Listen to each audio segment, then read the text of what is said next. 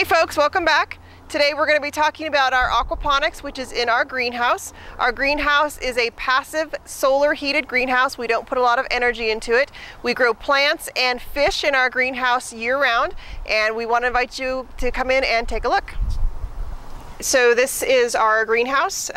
We have a flood and drain system here. We have our fish for our aquaponics system down in the floor here. We have towers for the aquaponics system on the north side of the greenhouse with our insulation and reflection. We have blossom bags where we grow strawberries. And then we have fabric pots where we have these gorgeous peppers. We also grow cucumbers and melons in these pots. This is our summer season. And in the summer season, we grow these sort of hothouse plants. In the winter season, we switch over and we grow plants that can take some frost and take some chill. So we have the tank down into the ground, and it's surrounded by dirt, which helps the temperature keep stable. Our temperature right now, according to the box, is 81 degrees. The coldest we've seen it is 42 degrees in the wintertime. We don't heat the greenhouse, but we do heat the water a little bit in the wintertime to keep it at about 45 or so. We have one pump down in the bottom of the system. We have the thermometer, and we have the thermostat, and we have a heater. And this is our heater. All of that runs on one outlet, and then we have the pump back here which runs on another outlet. So we have a total of two things plugged in the greenhouse. So the pump is in the bottom, and it sends water up these black pipes which split, and they flow into the beds.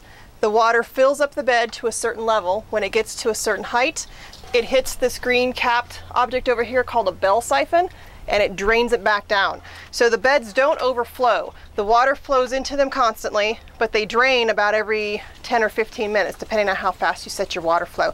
This is called a flood and drain system. It is a hydroponic material that we grow in. This is called Hydroton. It's a clay that's made in Germany. Now, we of course aren't running hydroponics, we're running aquaponics. We use our fish to send our nutrient load up into our grow beds. The other pipe, the one that runs across the top here,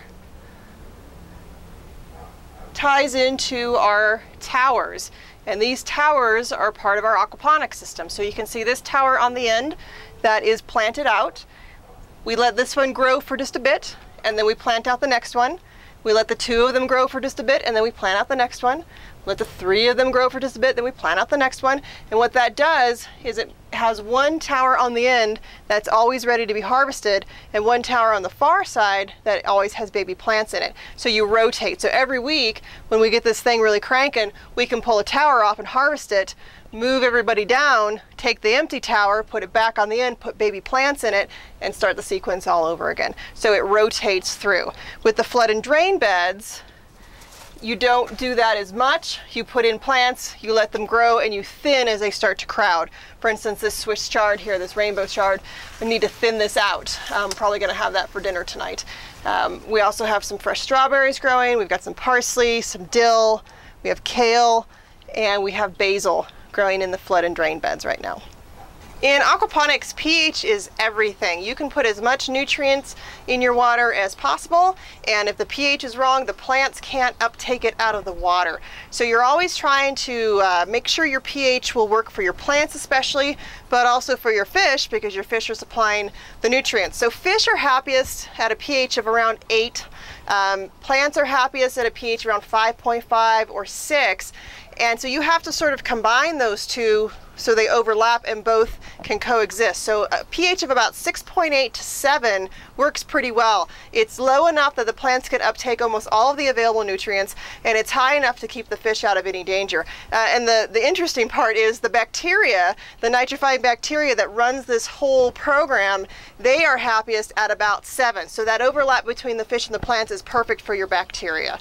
Now, it's important to understand that aquaponics is not hydroponics and it's not aquaculture. It's a combination of the two. Aquaculture is when you're raising just fish, and it has a lot of waste products associated with it. Very high-end filters, expensive water treatments to pull the nutrients out of the water. Ironically, hydroponics is the process of putting chemical nutrients into water to grow plants with. So you take these two systems and you combine them. You take the waste stream from one, becomes a resource stream for another, and you eliminate the need for expensive chemicals for hydroponics or expensive filtration systems for aquaculture. All right, folks, that was the tour of our greenhouse and our aquaponics system. We hope that you enjoyed it. If you have any questions or comments, please leave them below the video or email them to me. I'll do my best to answer them. If you have information you would like to share with us, we would gladly accept that, and we'll share that out with everyone else. So please send us your information as well. If you're interested in aquaponics, we invite you to go out to the World Wide Web and do a little research, and also come to our website, righttothrive.org. We've done some research of our own. We've got some favorite products, some great links. Check us out, and we'll share everything that we have with you. Thanks so much. We'll see you next time.